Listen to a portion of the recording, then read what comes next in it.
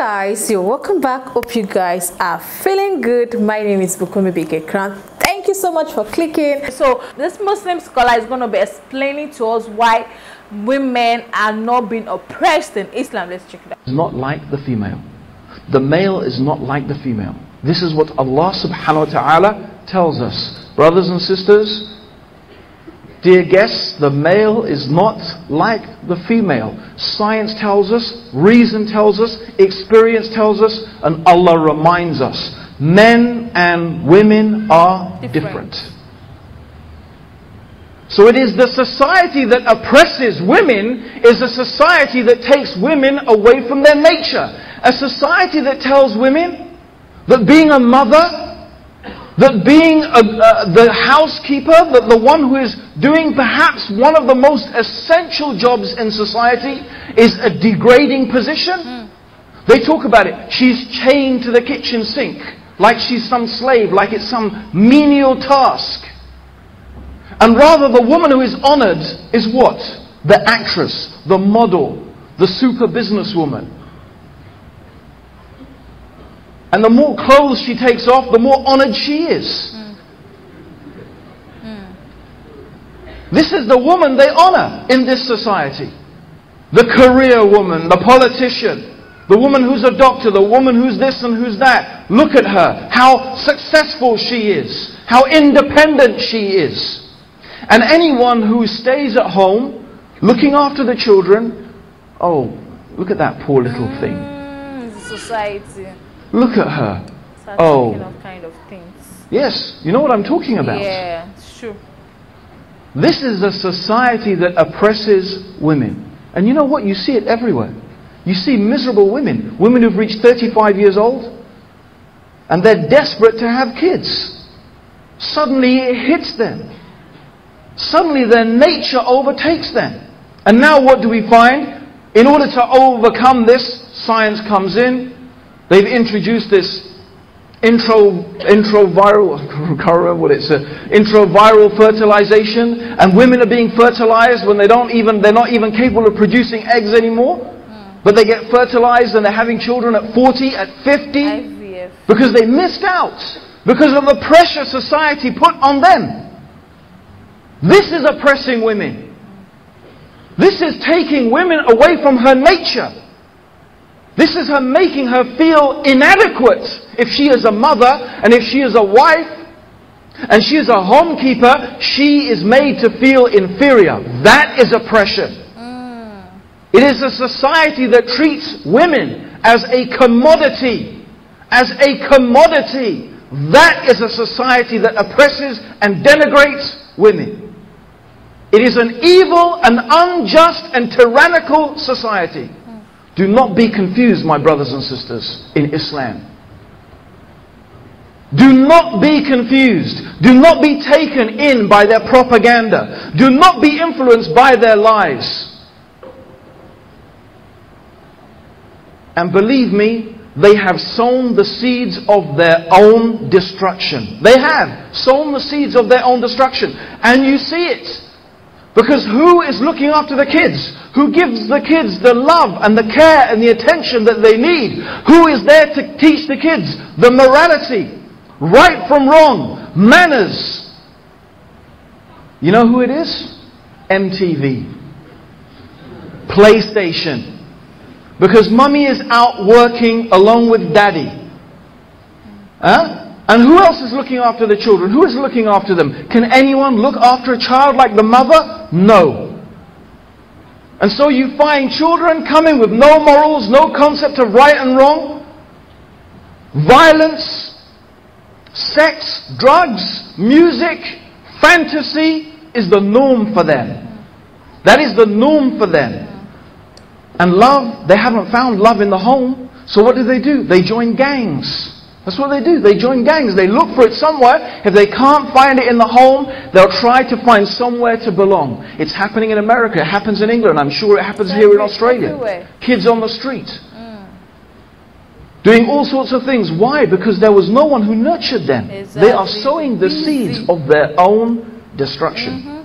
They have already done it. And now they are reaping the evil rewards of their evil philosophy and their injustice and their tyranny. And they blame us, and they point the finger at us.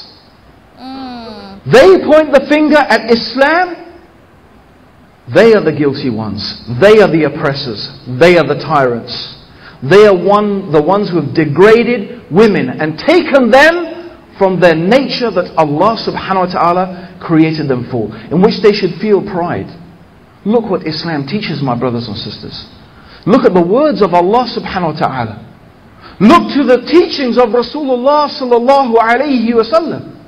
The woman is honored in Islam. The woman is honored, revered in Islam. Allah subhanahu wa ta'ala, He tells us, reverence Allah and the wombs that bore you. Reverence Allah and the wombs that bore you.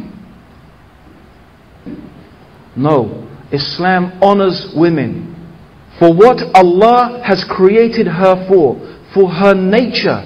It honors her for what is her nature, and that is giving someone their rights. That is giving someone their rights. And that is why Allah made men the maintainers and protectors of women. They are the glass vessels. The best of you are the ones who are best to their wives. The best of you are the ones who are best to their wives. This is what Rasulullah sallallahu alayhi wa sallam taught. How far, unfortunately, many Muslims are from the commands of Allah, from the sunnah of the Messenger sallallahu alayhi wa sallam. There is no doubt that there are many Muslims who are abusive and tyrannical and who do oppress their women. But that's not Islam. Islam is not responsible for that any more than Islam is responsible for a Muslim who drinks alcohol or takes drugs or kills innocent human beings. Islam is free from that. Islam teaches us to honor women, to respect them, but for their nature. The best of you are those who are best to their wives. And of course the Prophet ﷺ was the one who is best to their wives. And Allah has made men the maintainers and protectors of women. They are the glass vessels. They are delicate. They are sensitive. They need to be treated with care and with love and with patience. Allah has given them a certain nature. A certain nature. They need that nature in order to be able to look after the children. You could never do it, brothers. Never. But that nature means that there is something about them. They have certain emotions. They have certain emotional responses that they need those responses to deal with the important task of raising the children. And that means you have to deal with them, brothers, in a certain way. You have to be patient with them. There are certain things that happen to them at a certain time of the month, and it means that sometimes they behave in quite a crazy way. But they need that. That's the way Allah created them. Those chemicals are there for a reason. It happens for a reason. And we should honor that. This is Allah's creation. Perfect creation. Perfect at doing what Allah intended it to do. And we have to respect that. They are glass vessels. Treat them with kindness. Treat them with softness. Leave them the way they are. Yet enjoy women the way they are. The Prophet told us, enjoy them. Enjoy them the way they are. With this bentness, this way that they are, but enjoy them. Because if you try to straighten them, you'll never be able to do it. And the straightening of it, in fact, will be divorce. You are trying to change Allah's nature that He created. Don't do it. Enjoy them the way they are. It is part of their beautiful quality that makes the women the thing that we love. And especially the righteous women, about whom the Prophet ﷺ said, the whole world is green and verdant. But the most precious thing in this dunya, and subhanallah, wallahi, that is the truth. The Prophet always spoke the truth, sallallahu alayhi wasallam. The most precious thing in this dunya is a righteous woman. There is nothing better and nothing more precious in this world than a righteous woman. And whoever marries a righteous woman, inshallah, will succeed. Whoever marries a woman for just her beauty, or just her wealth, or her lineage, what will you get? Believe me, misery.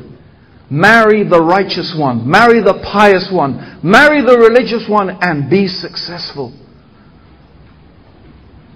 This is the nature that Allah subhanahu wa ta'ala created. This is the path to a beautiful and successful society. It is the foundation of it. Islam recognizes it. Confucianism recognized it also. In fact, every sensible society knows that the very foundation of society is the family. And at the heart of every family is the woman who teaches and cares and nurtures for the children.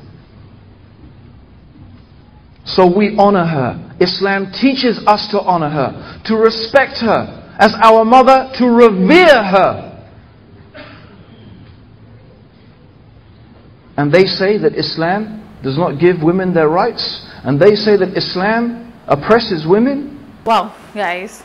So this man made a lot of points. Like, I could really relate to everything he said. I know me and you can relate to everything. So he's trying to explain to us why Islam does not oppress women. Instead, it's the society that oppresses women, because society now has this mindset that how can a woman become an housewife? Why will a woman be at home all day to take care of her children? That means, yes, she's being oppressed. That means the man is being controlling. Men have to work. So as a woman, you have to, create time for your children. Even though you want to go to work, that's why it's good for a wife to have her own personal work in which she can have time for the child. That's why you see that a lot of career women, a lot of women that are always busy chasing work, and not paying attention to their children. Their children live some kind of lifestyle that it's not proper. They live inappropriate lifestyle. So the society is the one oppressing women, because everybody is making it sound as if you being an housewife is a sin, is evil, is bad. That means the man is maltreating you, is not giving you the right to do things. They're not saying you should not work, but there's some work that as a woman, earliest 2, 3, 4 you should be able to close so that you can pick your child. Don't be a woman that your husband will be at work from morning till night, and you go to work from morning till night. How will your children get your attention? And when they don't get your attention, they can't get it elsewhere, like the man said. So it's the society that is oppressing the women, not Islam oppressing the women. So it's speaking of this, based on the fact that people always say that because of the way Muslim women wear hijab, that means they are being oppressed. And he said, no, they are not being oppressed. That's why equality, people will say we want equality. But there's nothing like equality among men and women. What a man can do is different from what a woman can do. A man is meant to work. Yes, a woman is meant to support.